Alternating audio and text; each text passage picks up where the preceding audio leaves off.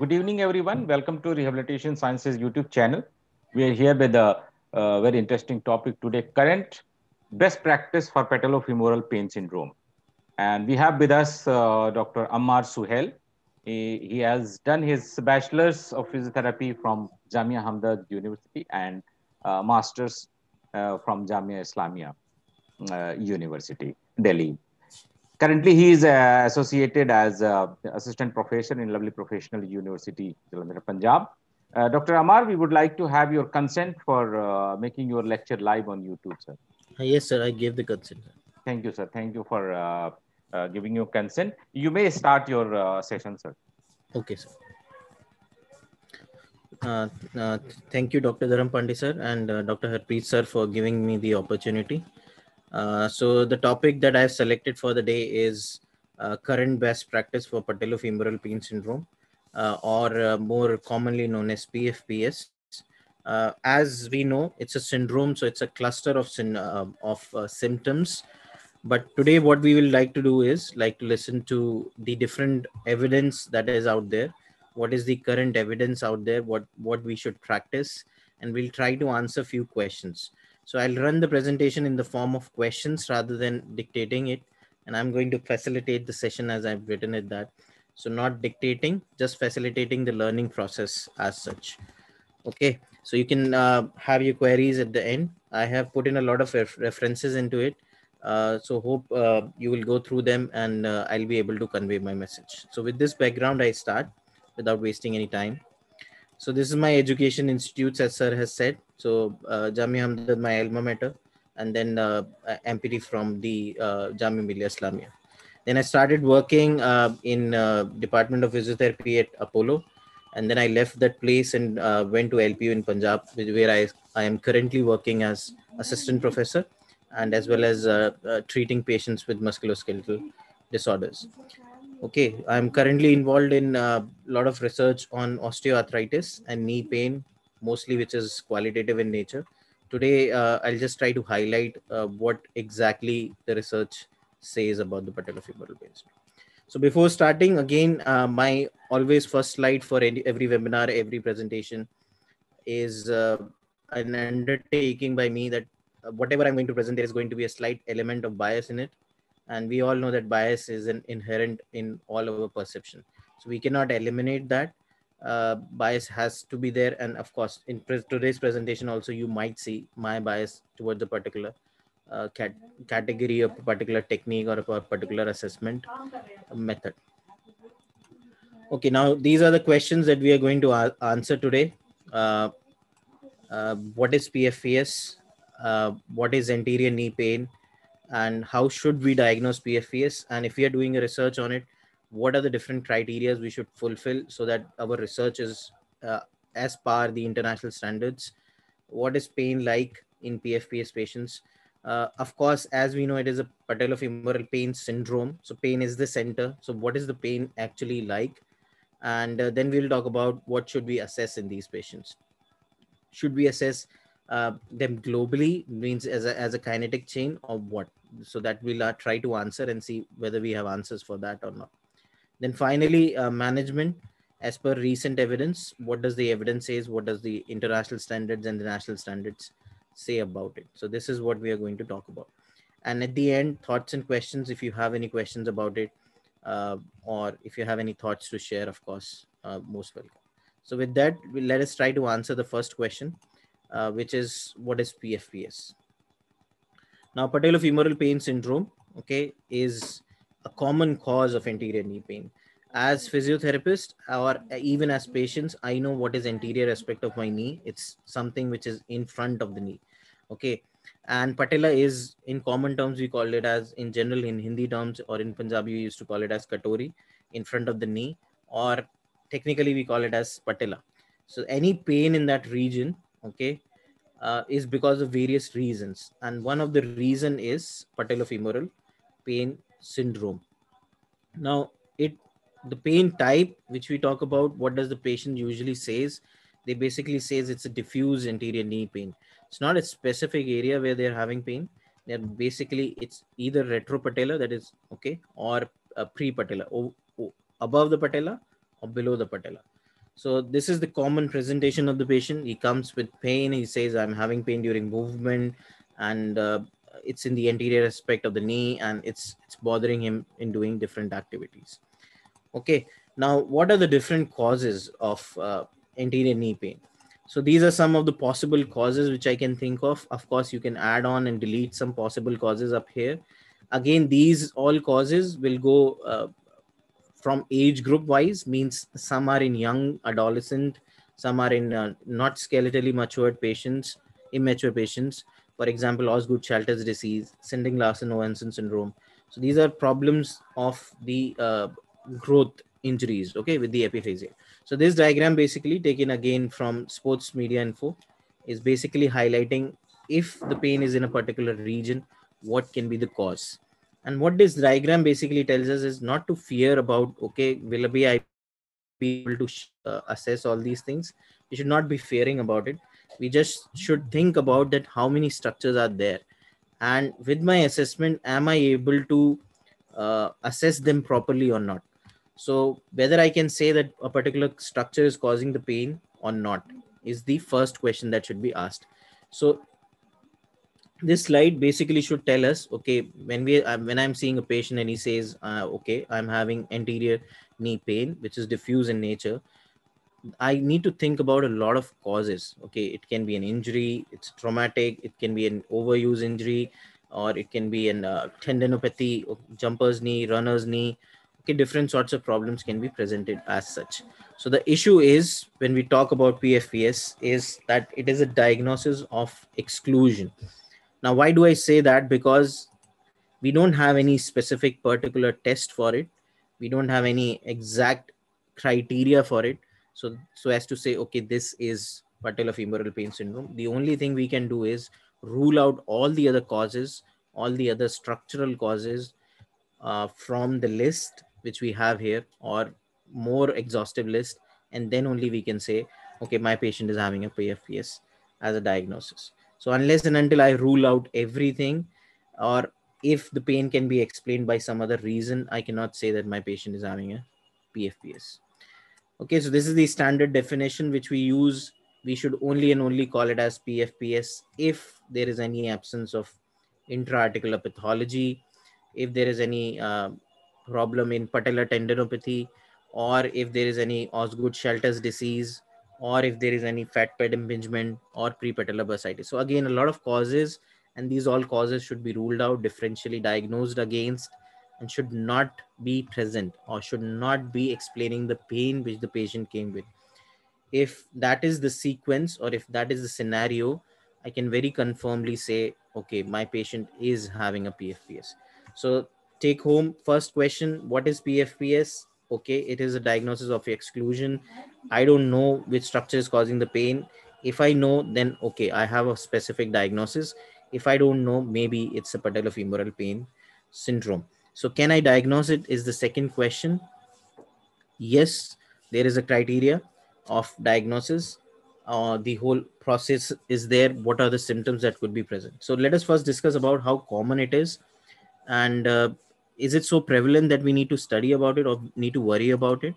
And of course, we don't have an Indian data on it, but we have a systematic review which was published recently, which basically talked about in which population it is common. Okay, so what they found is, in adolescent, it was almost 25% of the adolescent people they studied had uh, PFPS. In cyclists, it was the maximum.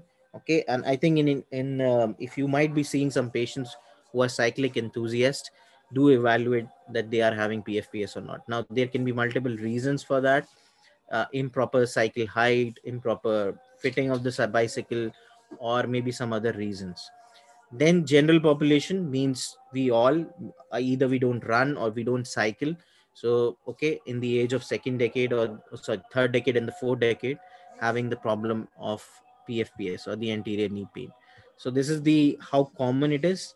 So we should be focusing on our runners, we should be focusing on the people who are cycling, and we should be targeting them as such. So this is how common it is. Of course, we lack a lot of data from our own country. We don't have it as of now, specific data. But I believe as we have more dominant squatting activities, the prevalence might be a little higher. Okay, so that's the basic ideology behind it. Now the second or the third question is, can I diagnose it? And if I can diagnose it, what is the criteria, and why, when should I say the pain is patellofemoral pain? Now this is a paper, or you can say a consensus statement, by the International Patellofemoral Pain Research Retreat, IPPRSR. They did it in 2016, then they did it in 2018, Manchester.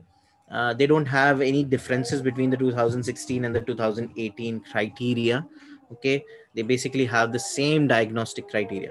Now, if you are working on a patient with PFPS, I would appreciate that you use this criteria, and I would highly appreciate if you use this in research, because the research which I'm reading from the subcontinent or from the other areas in the Asia, we're using heterogeneous classifications that makes it very difficult to generalize the overall concept. So if we all follow a generalized, standardized criteria based diagnosis, it will always help us in communication uh, of information between each other. So maybe I would be able to refer my patients more uniformly. Now, what do this criteria says? It's a simple, straightforward criteria, no rocket science here. It's just one and one thing, that the patient should have pain in any of these activities. So he should be complaining of pain on squatting. He should be complain of pain on stair ambulation, or he should complain pain on running and jogging and jumping. So very classically, you can see patients in Indian context like fitness freaks, or you can say just felt like I'm not fit and I need to run, started running all of a sudden without proper training, and now is developing knee pain. So please ask your patient what are the different activities they are having pain with. Now the important thing here is, patients might not know squat, patients might not know running or jogging difference between them, or maybe jumping. So you need to evaluate their activities. Okay, in simple question, किस activity में आपको pain हो रहा है? So in which activities you're basically having issues or pain? Do you feel pain when you go to washroom? Because Indian toilets, we know you have to squat a lot. Or do you have problems where you ascend or descend the stairs? Or when you go for morning jogs or walks or cycling, do you have pain? Or when you jump, these are more related with athletes, volleyball players, basketball players, okay, or cricketers even, who have high impact jumping or high impact activities. So if they say, again, this is not my statements, this is what the consensus statement says, this is what all these people and all the references on all the evidence says, this is one of the primary criteria. So the patient should complain pain of in these particular reasons. Now from there on, they say, okay, this is first, we got an idea. Now we have additional criteria, means add-ons. So maybe the patient said, okay, I am having pain in squatting, I have pain in stair climbing. Good. Now I can progress and further confirm it by going on additional criteria. Okay, like pain reproduced by following activities, means prolonged sitting. Okay, so I'm sitting for a very long duration. Nowadays it is very common because of COVID, we are working from home and sitting for very, very long durations. After that, the pain is coming.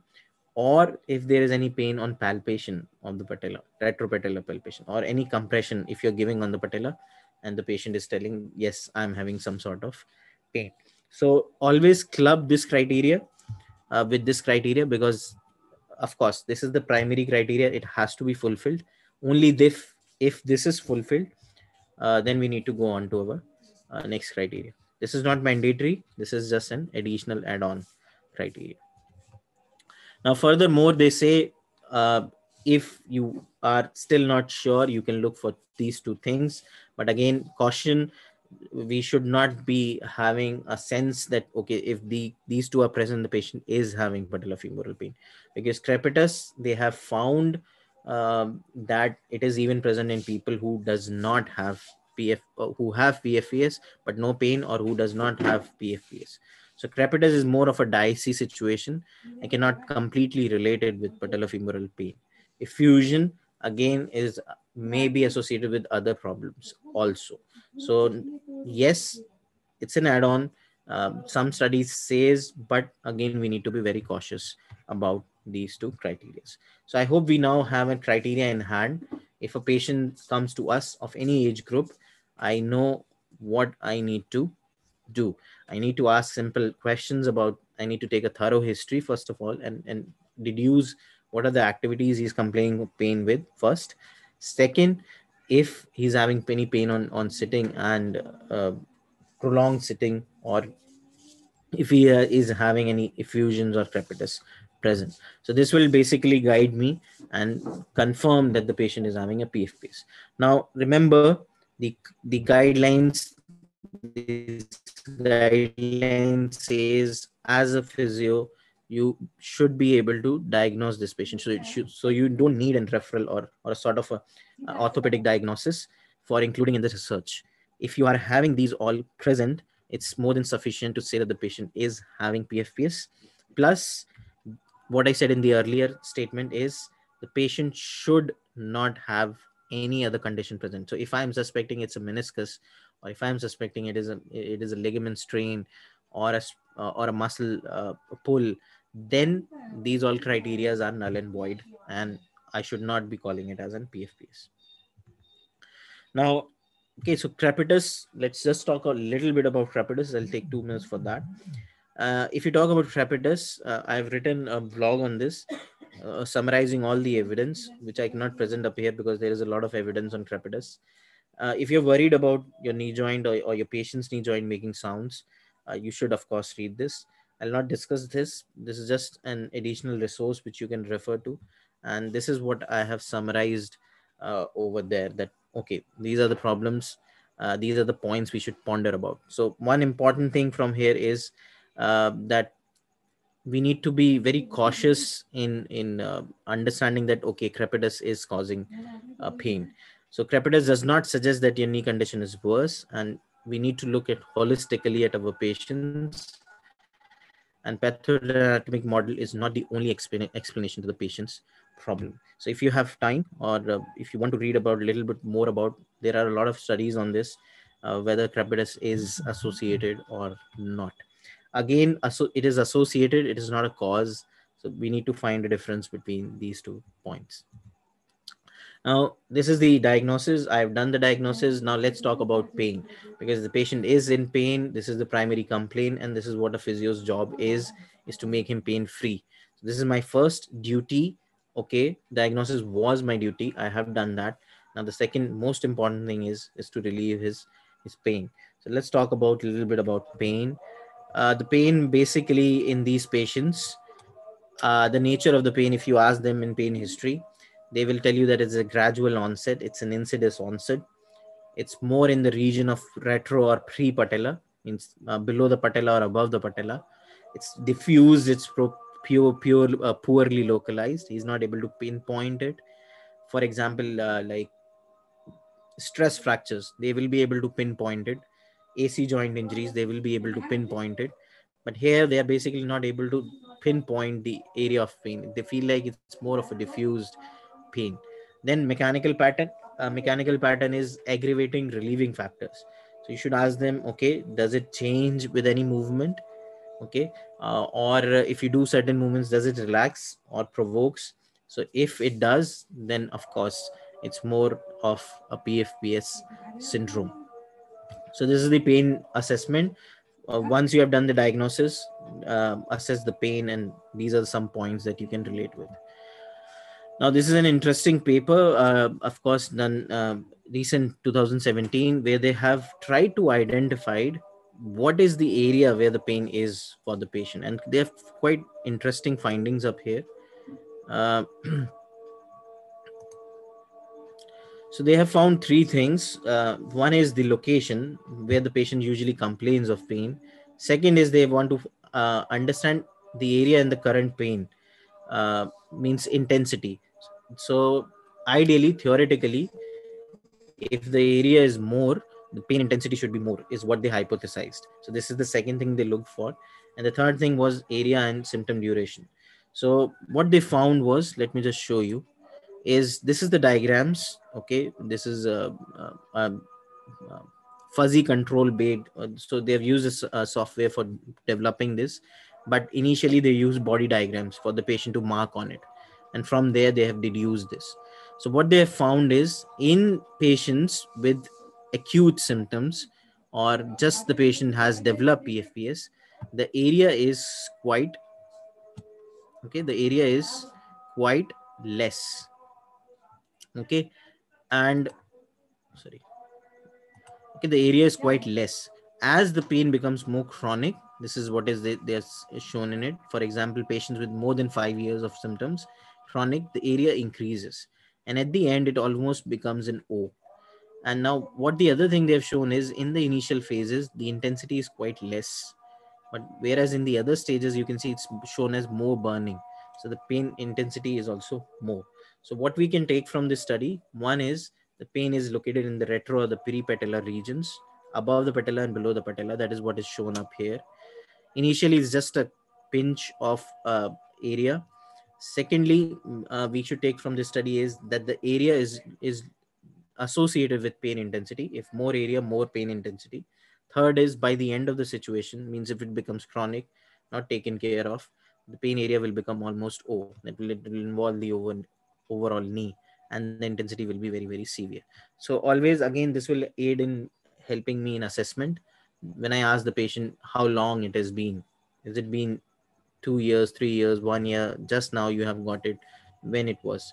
This will basically give me an idea, okay, how much and where to look for the pain exactly.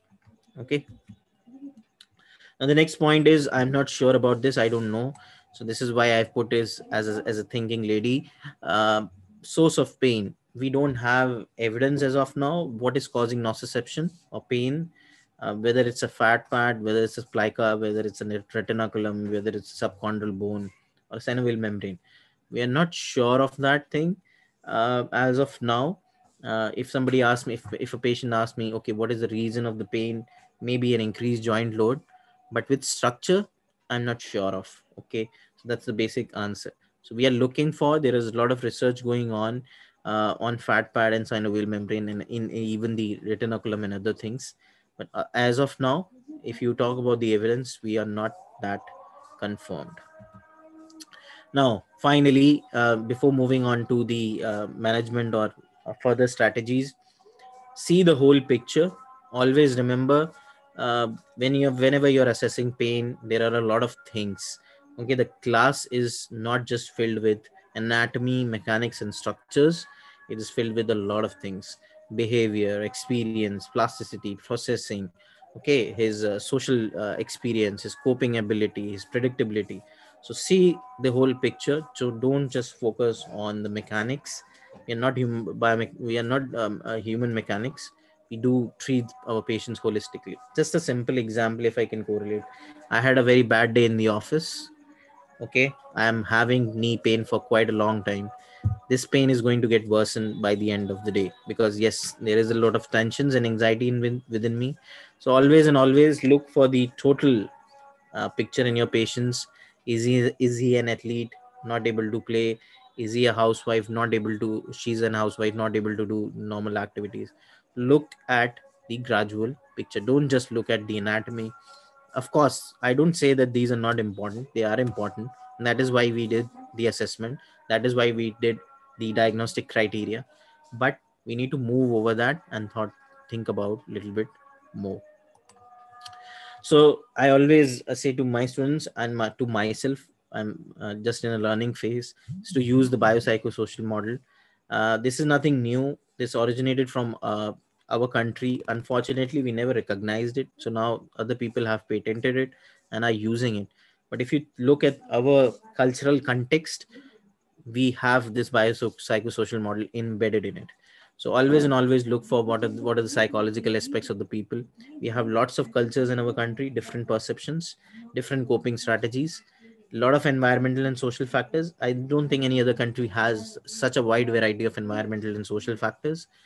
And of course, no one doubts about biology and physiology, it is there. That's why the patient is having symptoms, but not always, of course. So every of these components are interacting with each other, and producing something which we call it as a symptom or dynamic risk factor. Remember, this is a continuous model. You cannot isolate one component and simply say that the patient is just having pain in the brain. No. Or he's just having pain because of his environment. No. It's a combination of all those things. I think neuro people who have more accustomed with ICF can relate with this little more, because ICF talks about the same thing in a more structured pattern, that activity limitations and participation limitations are affected by the contextual factors. So look at the bigger picture on the assessment aspect. Now, clinical examination, I'll just breeze through it because we don't have any test at the moment to assess it. The only thing we have is a squatting maneuver, 80% sensitive specific.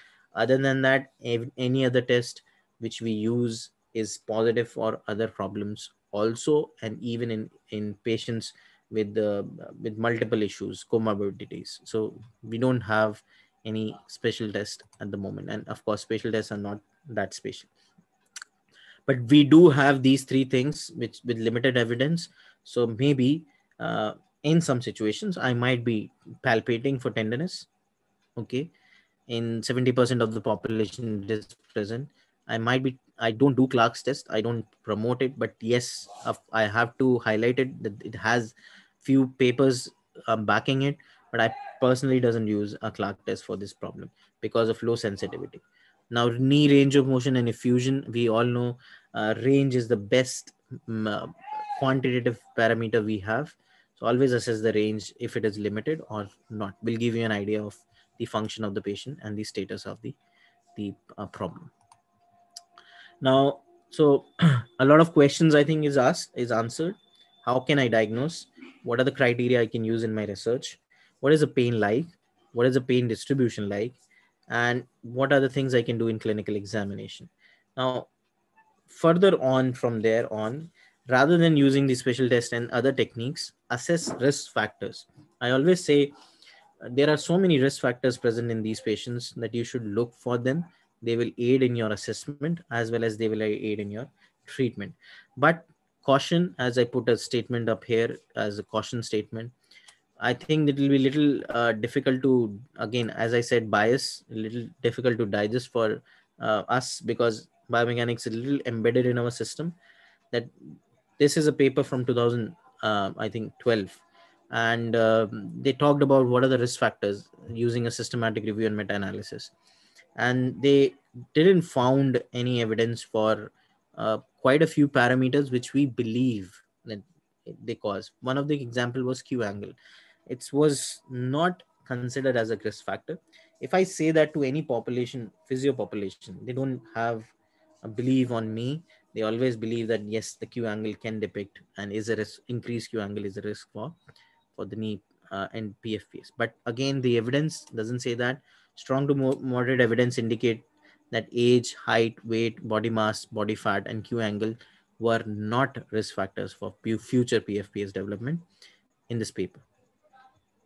And then we have a classic legend paper, you can say it, sorry, just breeze through it, that was published in JOS PT. We all know about the level of the journal. They found again the same thing, that the Q angle is not an etiological factor for PFPS, and we are not promoting or recommending that. But what they found was what we always assess is the quad strength, and they found in each and every patient, each and every paper that they reviewed, the extensor strength or the knee strength was a risk factor and was affected in these patients. So rather than going on the Q angle, focus more on extension strength if you can assess that. Compare it with the normal side if the patient is having unilateral, or if you have an handheld dynamometer, assess that using the handheld dynamometer. So knee strength, quadriceps is one very important parameter that we need to assess in these patients and need to be taken care of. So anybody who's having a weak quads may develop PFPS, or anybody who's having PFPS may have a weak quads. Now, these are some of the risk factors I've just summarized. For again, I am not endorsing them. They are not having evidence. Some of them are, for example, quads weakness, patellar instability, okay, female gender, but dynamic valgus. But others again, we are just in the phase of researching them. Some of them are proving to be risk factors. Some of them may not withstand the time or the research rigorosity. Now, finally, psychological factors which affects this pain or these patients is fear avoidance, beliefs. So I get knee pain during stair climbing, I start to modify my activity. I start to walk differently. Pain beliefs: if I believe my knee joint is damaged, I'm not going to move it. Pain catastrophising means fear mongering of the patient, and kinesiophobia, fear with the movement. So do look for these, not just these or other parameters also. Okay, like what are the psychological components that can be present. Now you have standardized test for these, the fear avoidance, the pain beliefs, the pain, all for all of these. Okay, and you can basically uh, assess them in a standardized pattern. Again, if you're doing a research, you should use those standardized parameters. If you're working in a clinic, of course, assess them more crudely, use a patient specific scale, or just assess them and see how much they're contributing to the pain of the patient. Now, finally, closing comments on the management. Now, how does the management looks like of this patient? So I think few questions that we started with are answered. The diagnostic criteria, the pain distribution, what is the pain like? And then we talked about risk factors, of course, and the physical examination. Now, all boiled downs. Okay, I have assessed it. He's having, I used a biopsychosocial model, and I'm happy with what I have assessed, and I know this patient is having PFPS. So what? Now what? Now what can I do for him? Okay, this is what the patient comes to me. What can you do for me? So what can I do for him is modify his activities. This is basically talking about load modification. If he's running 6 miles, I can reduce it. Okay, now in runners specifically, it's very important to modify the load. You need to there's no evidence of on it as such, but we use a test which is called as tolerance capacity. Means when we check how much load the runner can take, and depending upon that we modify his activity. For example, I'm running 6 miles or say 6 kilometers in a day, and that is causing me pain. I need to reduce that kilometers, but not rest. Okay, so I should not ask the runner to rest or the cyclist to rest. Okay, for example, I do cycling, so I almost do for 1 hour per day. If that is causing PFPS, either I need to slow it down, change the intensity, or I need to slow down the load. Then stretching, controversial again. Does it work? Does it not work? Quite optional. Athletes do have a belief that this works. So I'm not sure, as per evidence, will it work or not? Because the problem is more with the strength of the muscles rather than with the stretching component. So strengthening exercises has to be incorporated, knee and hip as well. And if you find any deformities in the foot, valgus or flat foot or pronated foot or everted foot, whatever is the pathology, do use an orthosis. It is proven to reduce pain in the shorter run. Not a big fan of passive therapies, but yes, they do exist, and a lot of us are practicing it, but we're not sure whether they will they have that um, rigor behind the evidence. Okay, so these are some of the options available for us. Now let us look at what does the evidence is. So before beginning on the assessment, or sorry, on the treatment, I will always suggest, though we are musculoskeletal therapists specialized in that, and we don't use ICF as much as that, but I will suggest and recommend to you that you should go for it, and try to see what are the activities that are limited, or what activities are causing him problem. Is he enjoying the same participation level or not, and does he have environmental factors associated with or not, or the personal factors associated with or not. One very common example is running. If I'm in university, LPU, it's a wonderful ground to run on. Okay, wonderful facility, no ups and downs. It's a beautiful ground to run on. All of a sudden, I come home, no running facility available. Now running in on a road which is not having or much harder than the surface which I was running on. So these things, just an example, will alter a lot of things. Maybe he has left his cycling or whatever. Try to assess this before starting your treatment, because that will help you in identifying the impairments, and you can target those specific impairments and rehab the patient. So he wants to run again, or he wants to cycle again, or he wants to play again. Okay, those all things can be tried upon. And we are having a lot of runners nowadays preparing for marathons and all, having PFPS. Okay, so management has to be tailored according to their loads and their activities. Okay, now how does what does the management looks like? Again, I will use a paper which I always which I quite like about this thing, because it talks about one thing is overall holistic improvement. It says why does it hurt and why we need to treat it. So it says it's not just the non-mechanical contributors, or it's not just the biomechanic, sorry, it's not just the biomechanical model. It's an overall process which is causing the pain. Means you need to evaluate everything. Means is the biomechanics faulty? Is the form causing pain? If yes, I need to tackle it.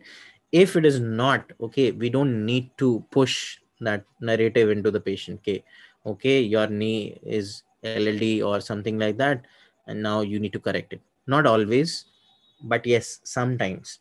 So balance approach. Tissue homeostasis, this basically means load management. I have loaded my tissues beyond the capacity, too much, okay, or too less. Either of the scenarios, I need to make them strengthen now, means rigid, working properly. And then non-mechanical contributors, the psychology, the all the things which we have already discussed, we need to look at. So this paper says it has to be balanced approach. Again, on social media and various places, we are seeing polarizing approaches. Means one is totally against, no, we will not do passive. One is totally in favor of it. Actually, I believe it has to be a little more balance in it. Not everything will suit a particular patient. I need to choose what is the best for the patient, plus what does the evidence says. So maybe I may think, okay, taping might help, but it doesn't have evidence. Then I'll have to look for options. Always try what is best for the patient, but with evidence, because evidence is what we are going to practice in the future. So remember again, your treatment has to cater all these factors. If you're just focusing on one factor, just biomechanics, the patient won't improve, or he will have recurrent symptoms. Or you're just focusing on strengthening, just on tissue homeostasis, it's not going to help again. Or if you're just working, as I said earlier, it's a model, it's a continuum. Just ICF as well as the biopsychosocial model is a continuum.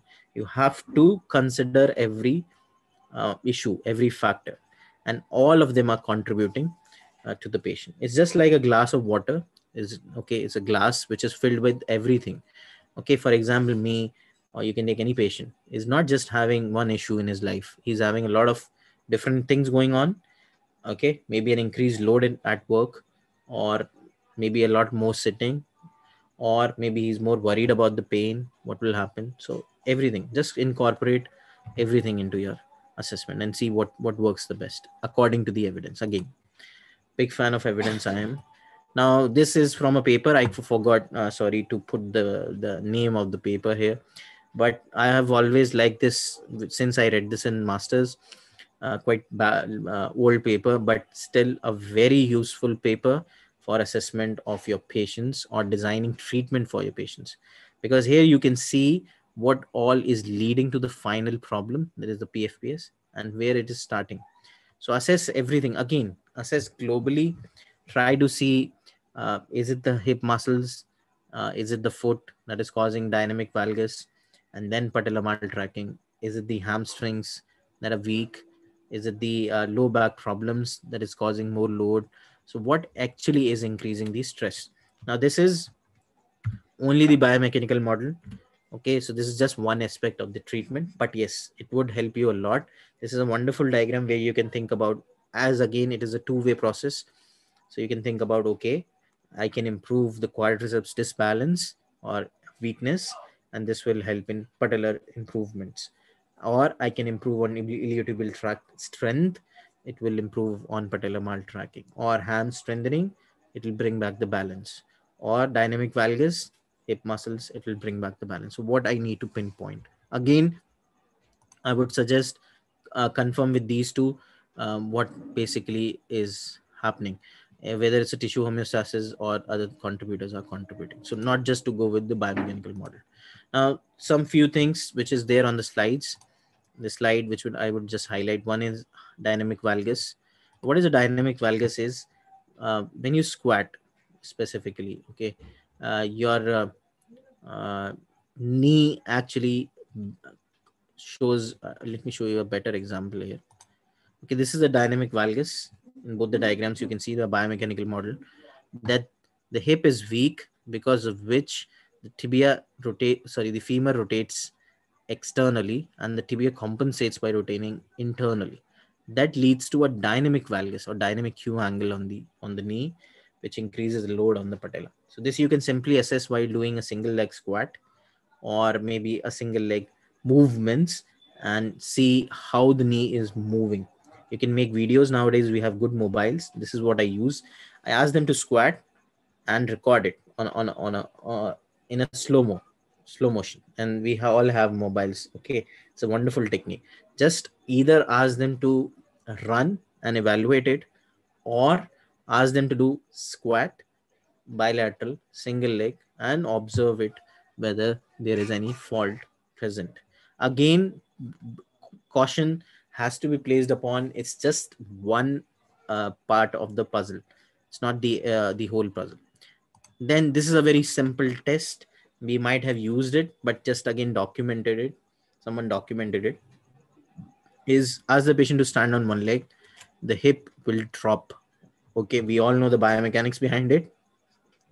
The hip abductors are weak, so the pelvis is not able to stabilize itself. So adductors and the abductors is what I'm going to work in this lady or in this patient. Okay, the simple tests, again, both of these can be used for confirmation of the biomechanical model or this process. Again, what I'm trying to emphasize is impairments. Don't go and treat PFPS, treat the impairments, treat the patient. Okay, so whatever is present in the patient, identify that and treat accordingly. So this is the crux of whatever I've said. It's all about the structure, it's all about load, volume, and intensity, and it's all about biomechanics influenced by the psychology. So a multidimensional assessment, use reflective questioning to ensure development of an appropriately targeted individualized management plan, measure psychological health, anxiety, fear, depression, all these can alter the overall process. So again, take a holistic approach. Don't just focus on one particular story. Now, if you're, this is only for runners. If you're seeing runners, this is the take home slide for you. Means if my patient is running and preparing for a tournament, I need to document the volume, the frequency, and the intensity of the load, okay, that he's imposing on the PF, or how much he's running. I need to closely monitor that, and that should be a part of my subjective assessment. Because what I'm going to do is I'm going to calm the shit down and I'm going to build the shit back up.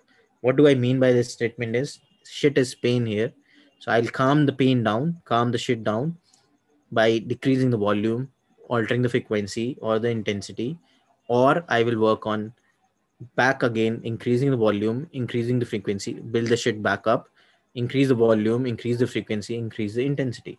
So my athlete has a goal, or my, everyone runs nowadays. So my runner has a goal. He wants to do a half marathon in Delhi. He's having pain. He says 6 months we have. What to do now? So gradual running programs, decrease the volume, play with these variables, decrease the volume, alter the frequency, decrease the load, and then gradually build this back up. Okay, so calm the shit down and build the shit back up. That's very, very important for runners if you're rehabilitating them. Finally, uh, I hope I made some sense throughout the presentation. Is the best practice guide. What does it say? This is the table, and I use this, and I've been teaching this for since this paper out in 2018. Is a best approach, which says use education, ensure the patients understand everything. Rapport, again, we all have been studying this for quite long, I think, from since BPD, form the patient rapport, communication with the patient. So we need to do that. Simple, basic things. Ensure that he understands everything, uh, and he understands how important the shoes are, how important the activity modification is, and how important you are to him and he is to you. So all those things has to be emphasized for participation in the active rehab. Then comes the active rehab, which I'm fan of. So you can go for OKC, CKC, different sorts of exercises to aid in his back, back to his sports or back to his normal ADLs. Or you can work on passive interventions only for pain reduction. Remember, only for pain reduction. They are not going to work for the larger run. I'll give you an simple example. We recently did a study where we are planning to document it. So we did thoracic manipulation in patients with neck pain, and we wanted to check how long the results would last. So usually the argument is we don't have Indian studies, so we are trying for that. So what we found was it was not sustained for even more than 3 days. We checked it on force plate forms, postural sways. So always remember, the passive interventions are not going to work for a longer duration. And many researchers have said that, and even now Indian researchers are coming up on this, that we don't have them for longer. They're good for day 1, day 2, improving his adherence to the exercise program. Once that is done, finish it off. Don't use it anymore. Don't make him rely on that treatment just because he can come to the clinic.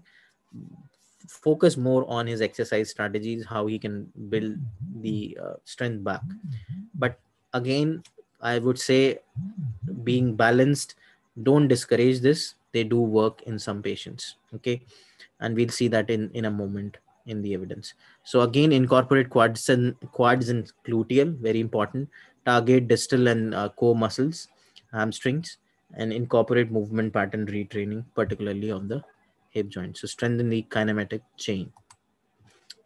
Now, is exercise evidence? Yes, it is. Cochrane, best evidence out there, says exercise for treating patellofemoral pain, and it says yes, we have found consistent evidence. Yes, exercise therapy work for PFPS, and it improves reduction in pain, improvement in function, as well as enhancing long-term recovery. I'm not saying this. This is almost 100 articles they have included, and they did a systematic review meta-analysis, and they found this thing. What they couldn't found was that which exercise is best. So I know exercise works best, but I don't know which exercise will work best for my patient. So specific is not clear. Which specific exercises should I target for? This is a huge area for research. If someone here is listening about is a researcher, if you want to work on PFPS, please create evidence in this area. We don't have it. There are a lot of articles which say hip strengthening will work. Some says quad strengthening will work. Some says the whole kinetic chain strengthening will work. Some even says you train the abdominals and the extensors will work. What will work? We don't have any conclusive evidence on that. But there is low quality evidence that hip combined with knee exercises is better than doing simple knee strengthening exercises. So from now on, I think we should encourage our patients to do combined strengthening. Combined strengthening basically means strengthening the whole kinematic chain. So I should focus not just on the knee. Yes, the pain is in the knee, but maybe it's the whole, because I think there's no activity where you think the hip is not moving along with the knee. Most of our activities in day-to-day life are close chain: sit to stand, going to the washroom, cycling, climbing stairs, any activity you think of. Is it not the whole the kinematic chain working? Yes, it is. So we need to check for that. We need to strengthen the whole kinematic chain, and this is what the evidence is. So what the Cochrane review cannot answer was what is the best, but yes, exercise is the best among whatever is available. Now, remember, this is a very good slide by Adam. Best parameters to get stronger. Whenever you plan exercises for your patient, you can use all these things. Okay. Remember, exercise is medicine. It has to be given as a medicine. proper reps, sets, load, intensity, effort, frequency. You have to make it as structured as possible. And beginners, you can use this particular thing. Intermediate people, you can use this particular protocol, or the advanced you can use. Again, you need to modify it. This is for their population. We need to see what works, how many sets are going to work for my patient. Age as well as gender, I need to modify this. Plus, okay, remember, again, I would say prescribe considering everything, because physios prescribing exercises without considering intensity is like a doctor prescribing medicine without a dose. Will you go to a doctor who just says to you, take what you can say, take beta blockers, just take beta blockers? He doesn't tell you what dosage. It doesn't make sense. So similarly, if I just say my patient do knee isometric exercises, how much, when, and what's the load, now I'm going to progress, all these things has to be answered in a protocol. And if you write a protocol, I didn't put a photo up here.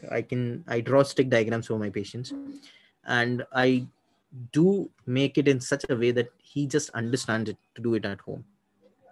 So rather than prescribing 50 exercises, prescribe 3 exercises, which with better reps, better load, okay, so that the patient can improve on that particular thing. Okay, so this is the flush. Okay, this is I've taken from Team PFP. They have done a wonderful work on this. You can divide your exercises into 3 or 4 protocols: neuromuscular activation, strength training, endurance, and power. So again, what your athlete needs, what your patient needs. Is he need power that is lacking? Is he need strength, or is he just needs a neuromuscular activation? So you need to, again, you can see simple parameters, load, repetitions, and time has to change from this diagram. Now, this is a new thing, I think. We don't use it for strength training, but I would suggest this helps patients a lot. Tell them rate of perceived exertion. If you're lifting a 5 kg load, how much you are rating it. That's very important. So that is my aim for this particular thing.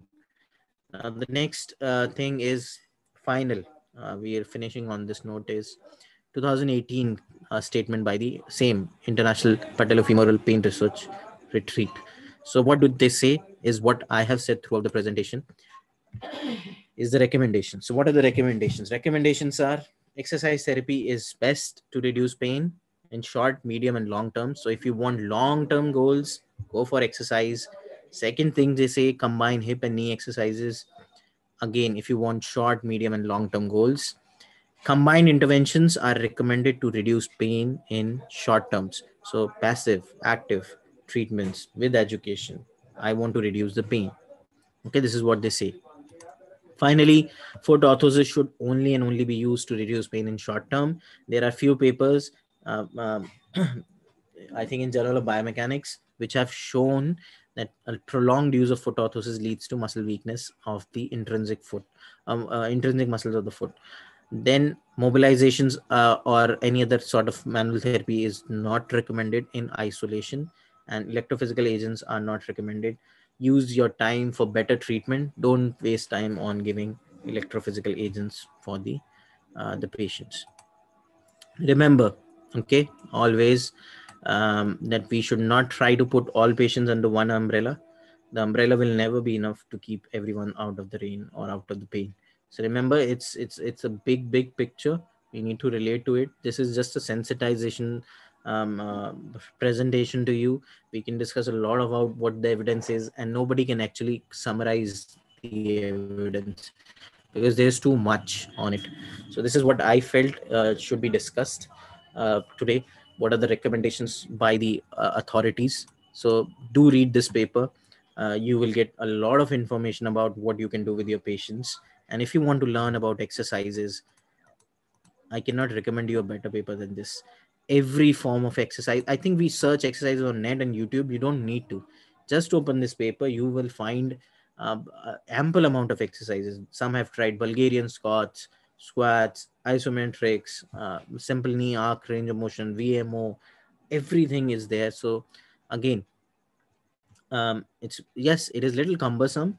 You need to pick out the articles and see the protocols, but trust me, it will improve your practice, it will improve your exercise knowledge to the extreme. So I think always, so this is the, and the second one I'll recommend you is reading this one, which will again tell you what to do. So now finally I'll conclude what I practice on my patients. I do educate them a lot. I do tell them you don't need to fear about this particular thing, this is going to get better. That gives me best results. Tell them about everything, what you're going to train with them, what you're going to do with them. Secondly, I always and always do hip and knee combined strengthening for both the limbs. So it's not just the affected limb, it's going to be a unique both the limbs. Recently, I've seen a badminton player a few months back had PFPS. We strengthened him and he is now playing wonderfully back. He's a national level player. Okay, good player, just got into knee PFPS. So we know what I followed was simple. Educated him, did a little bit of activity modification, reduce his loads, strengthen his hip, strengthen his knee. Okay, initial one day, just one day, I used tape just because he had a lot of pain. So just to assist him on day one. After that, didn't use it. Ice is his protocol he wants to use because his coach says he has to use. So I cannot do anything with that.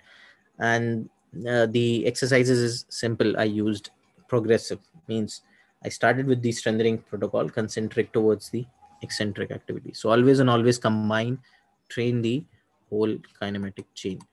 And finally, remember this statement. This is given by I don't remember the name, but it's a wonderful quote which I always feel. Don't try to read protocols and fix it to everyone.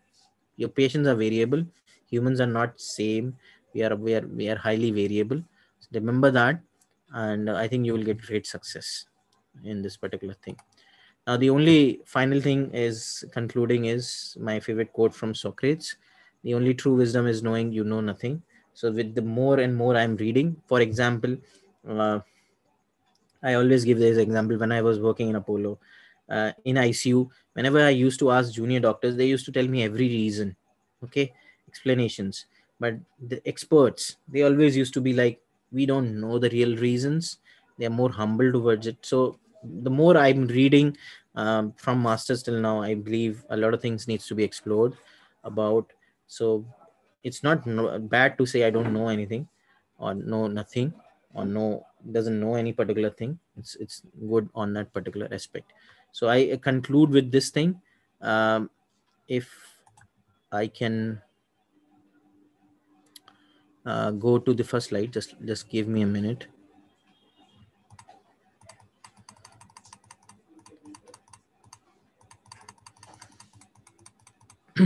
So I'll just conclude. Okay, if any questions are there, then we'll see. Okay, so I conclude with this, that yes, there might be some bias in throughout my presentation, and I hope we have answered these questions now. What is PFPS? We know now about what is PFPS. We know what is anterior knee pain, what are the different causes of it. We know how to diagnose. That is the most important thing. We as a physio should be a good diagnostician. We should be able to know what is my patient having. Okay, the prognosis of the patient. So I know how to diagnose it. What is the criteria out there? Then how does the patient present with pain? I know about the pain now. And what should we assess? We are clear about that. So activities, biopsychosocial model has to be incorporated. And management, we have discussed very briefly, but yes, what does the recent evidence says? Okay, so I think with this I'll end. Any questions and any thoughts are there for anyone? We can have it. Thank you, So Dr. Suhail, for narrating the patellofemoral syndrome in a very simple language. And you described well the biosocial model of the treatments. And yes, sir, yes. definitely, we physios should look for the biosocial model for the better treatment of the heart. But the thing is, when we was discussing the management, so in the management, everything was based on exercise.